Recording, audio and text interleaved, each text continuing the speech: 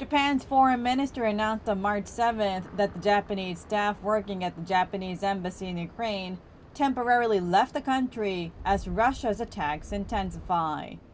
The officials were originally working in Kyiv until March 2nd, when the Japanese government temporarily shut down the embassy and transferred its operation to an office that had been set up in Lviv.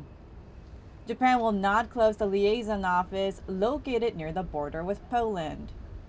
The Japanese embassy in Warsaw will also work together with the liaison office to ensure the safety of Japanese nationals and help them to evacuate Ukraine.